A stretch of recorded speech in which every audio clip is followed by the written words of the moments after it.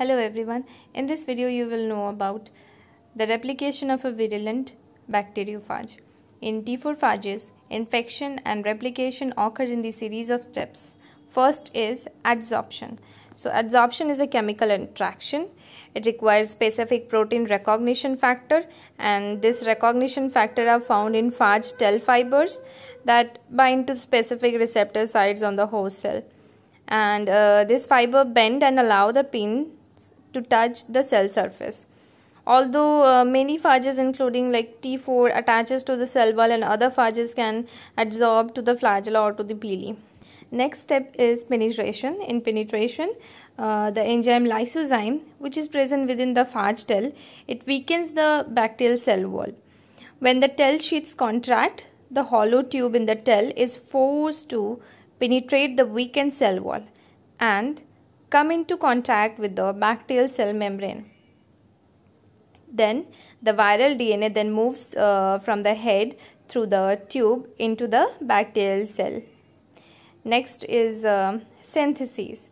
As we know, the viral genome, which consists of thousands to 250,000 nucleotides, and they are very small to contain all the genetic information to replicate themselves.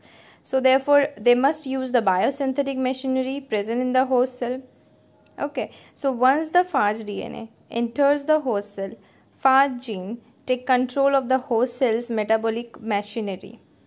Usually the bacterial DNA is disrupted so that nucleotide of the hydrolyzed nucleic acids can be used as a building block for new phages. So the phage DNA is transcribed to mRNA using the host cell's machinery. Now this mRNA translated on the host ribosome then directs the synthesis of capsid proteins and viral enzymes.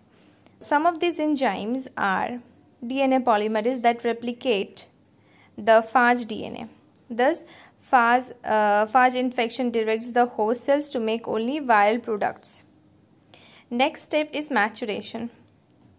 So here, the head of a T4 phages is assembled in the host cell cytoplasm from newly synthesized capsid protein. Then a viral double-stranded DNA molecule is packed into each head. At the same time, the phage tails are assembled from newly formed base plates, sheaths and collars.